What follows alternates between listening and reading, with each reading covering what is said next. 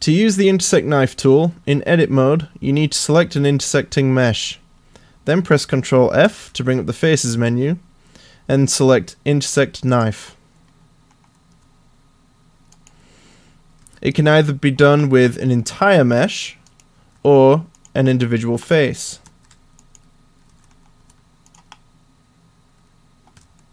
Whatever selection you have, it will work as long as you have only one of the intersecting meshes selected, not both. A quick tip: to quickly select an entire mesh, put your mouse cursor over the mesh and press the L key. This selects all linked geometry. The tool will only work if there are intersecting faces in the mesh. And here there aren't any intersecting faces here, but we do have an edge that's going through the face, though it's not going to work. It has to be a full face. Let's look at some of the settings of the Intersect Knife tool.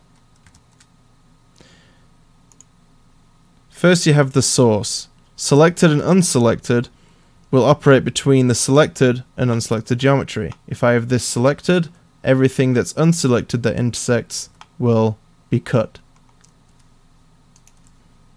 Self-intersect will operate on the overlapping geometry of a single mesh.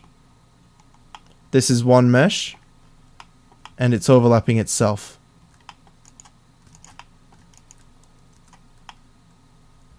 The next set of options is the separate mode.